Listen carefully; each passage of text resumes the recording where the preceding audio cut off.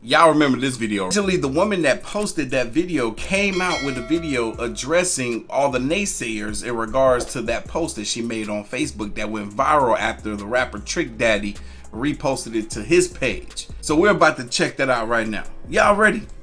I'm ready. Let's hear what she got to say. So the whole world is basically bashing me right now because I'm the baby mama who was upset at her baby daddy because he only decided to give his child McDonald's and not the rest of my other 3 kids. I have 4 kids. You knew the situation when you dated me. Our child is the youngest child. So keep that in mind before y'all make me the villain. That means all my other kids knew him. He was buying the McDonald's when we were together. My kids have to go through a transition of... Alright, so hear what she just said. She said, my kids knew him. He was buying the McDonald's when we were together. Girl I'm talking to actually brought up a valid point. She said that the guy looked like he's a good man. He looked like he is trying to do his best by his child and take care of his child. And he's an active father. At least he's trying to be. But there's some pushback with this woman. She said that it's a strong possibility, just like this woman just said, that when he was with this woman, that he was doing stuff for those other kids as well. But he decided once that relationship was over that he was going to only do for his child. He was buying the McDonald's when we were together. My kids have to go through a transition of our breakup as well. Like, yeah, me and you broke up, but my kids got to feel it too. So now my kids have to see only one of their siblings get McDonald's and not the rest of them. And they know it's coming from you because, of course, like me and you used to be together. They used to see you. You used to do it for them. But now you don't want to do that for them anymore.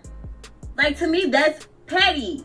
That's petty. Like, it's not fair. Like, you're not finna give one child McDonald's and not all the other kids McDonald's. Like, I'm not going. And then on top of that, you mean to tell me you can dib and dab and want to do it sometimes, but yet you can't feed all my other kids McDonald's though?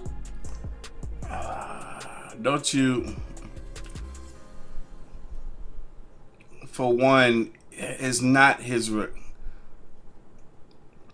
woman. You ought to know that it is not his responsibility, especially because he's no longer in a relationship with you. It's not his responsibility to make sure that your children are fed. That's on you. He's doing what he's supposed to do by the child that he had with you. That's fair. How you expect for that to look to your other children is all on you. Be enough of a mature adult to explain those type of situations to your other kids who are older than this child. That would be more of a sound logical thing to do, is to sit down and have those important conversations with your children so that they can understand, rather than you to put them in the position to where they will become automatic victims of a situation that you created. That's what you mean to tell me? Like, I'm not going for that. I'm going to stand on what I said, and I don't care what everybody else has to say about it. Y'all could judge me. Oh, well, I could be the villain, but I said what I said. Like, if you can't bring everybody McDonald's, then can't nobody have McDonald's then. Period.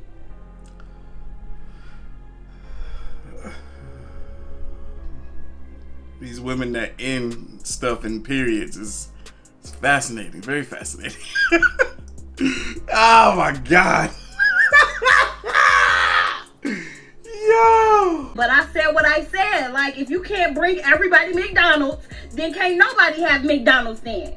Period. She said if you can't bring everybody McDonald's, then can't nobody have McDonald's. Period. Hey, and she made that very clear in the first video, but I'm gonna tell y'all right now. Oh, look, I went over to her TikTok page, right? Found this video there, and I scrolled through to see what her other posts look like, and truth be told, she do a lot of skits.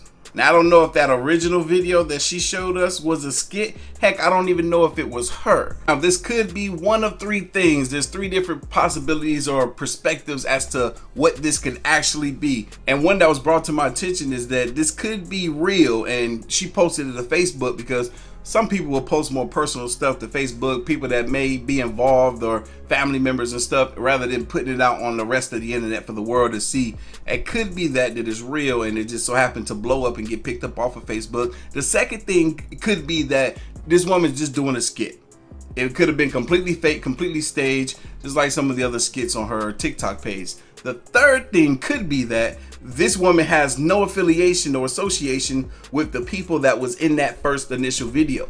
Now I feel like I need to go back to listen to it again so that I can hear the voices to see if these two voices sound the same.